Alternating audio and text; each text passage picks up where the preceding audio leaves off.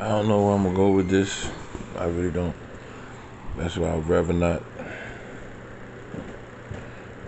have my face on here. Uh, what I would say is late night confessions was something that I started because of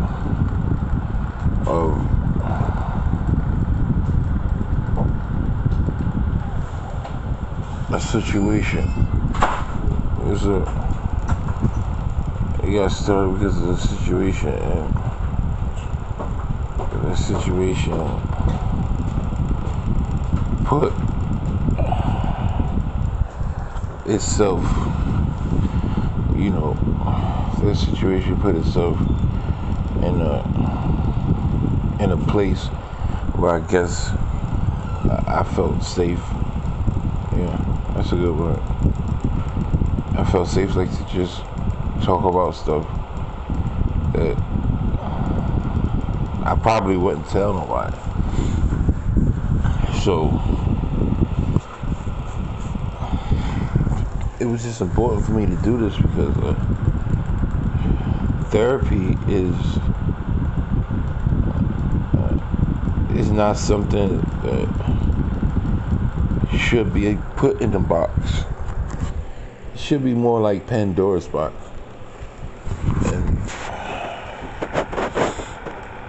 And I'm going through this stage where my life is totally changing.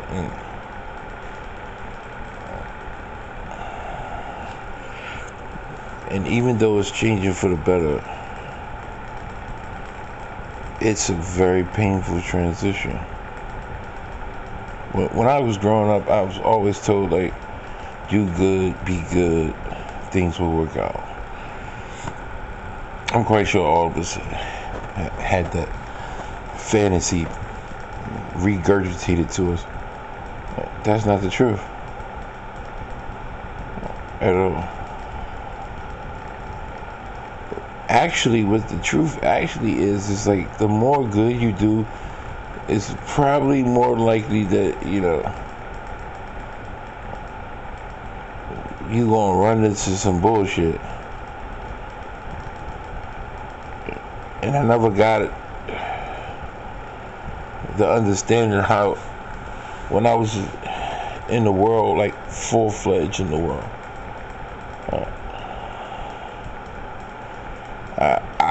I didn't perceive myself to have any problems, or things wasn't so emotional, for lack of better words, because consciousness is a good word for it. Empathy, sympathy, remorse, guilt. I didn't have any of that. So basically, I just did whatever the fuck I wanted to do, but I guess what I'm trying to say is that it don't matter how old you is, you learn shit, and if you're lucky, you will learn until you die. And I'm learning stuff that I thought I would learn a long time ago. You know what I mean? Because you have all of these cliches and all of this shit that people tell you when is the appropriate time and when is not the appropriate time, and you late to the party, you early to the party. And I'm realizing now that that's just their shit, like, that they try to put on people, because you learn when you learn. And I said it a lot of times, like, I'm going straight, I'm flying straight, going straight. But this is actually the first time that I'm actually fucking doing it. And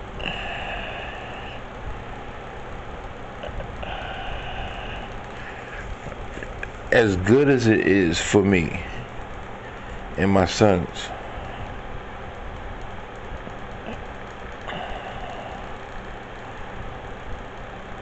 and my future wife is fucking petrified. I mean, I am petrified.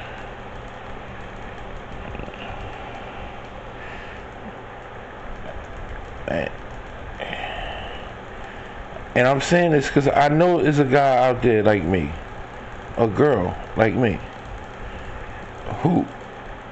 who's fed up with the dumb shit, and so they gonna get their life together. Like, not in the sense of like the cliche, get your life together, like do something that people perceive to be a good thing for you, but for you to like do what you know you're gonna have to do in order to reach the next pinnacle in your life. And I'm doing that. I'm not regretful for doing it, but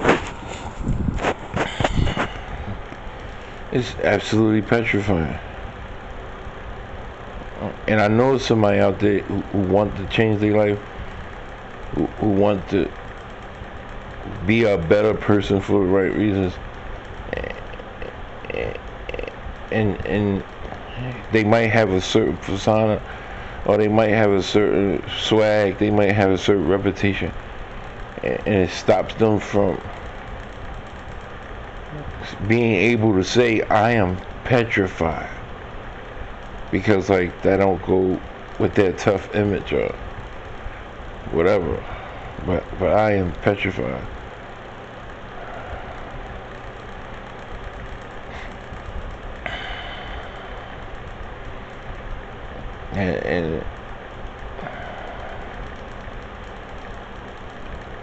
And the new me is something that I'm gonna have to get used to, and it's like I'm not used to it. I'm not.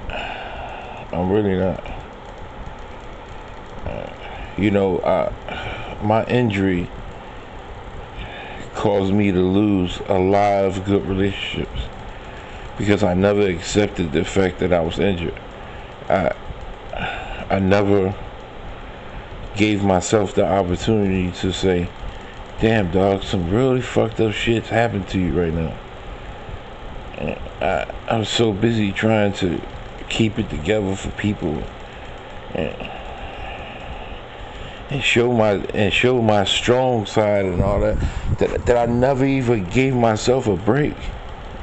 And that shit like started to ingest itself in like other areas of my life, and it's like started to destroy shit that was good for me.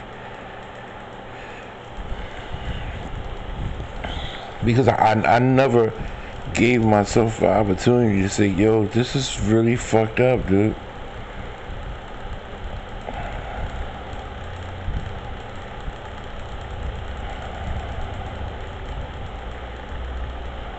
It's like being teased. Like tomorrow, I start the walking process, and it just hit me just now. Like, yo, you've been through some shit, man, and you haven't even gave yourself a break. You're still trying to act like ain't nothing wrong with you, or like that shit didn't affect you, and it fucked me up, man. And it made me treat people the way I felt. It made me treat people the way I felt. You know what I mean? Like, I felt like, if I ain't get a break, I ain't giving nobody shit. No breaks, no nothing. And I guess I'm supposed to have did the total opposite. I guess I was supposed to understand that I'm supposed to give more breaks now because I wanted one. I don't know.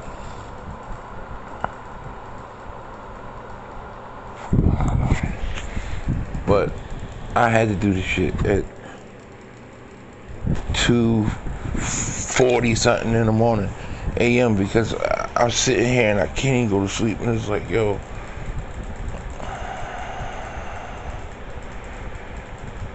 like, I don't have regrets about people. I just could have handled it a lot better, man. I should have handled it a lot better. I should have allowed myself to process it happening. I shouldn't have lied to myself like nothing's happening. And now I'm sitting here and I'm really understanding that when you don't process stuff, you become intolerable. You become like unbearable and shit. Because no one knows how to help you. No one gets it because you ain't saying it straight.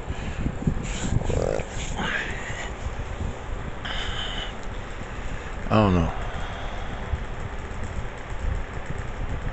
But those were two things that I need to get out of my system.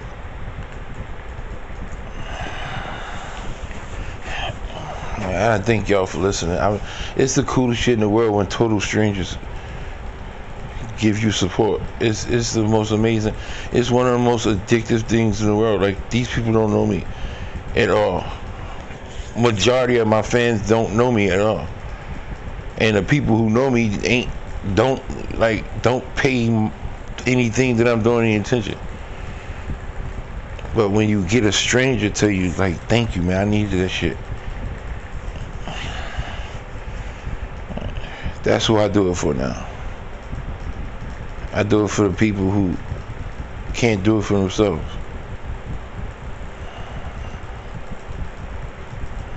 It's okay for the cool guy to be weak, sad. It's okay for the strong guy to be fatigued, exhausted.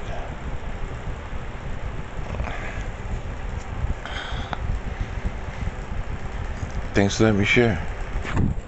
Decopbo 1.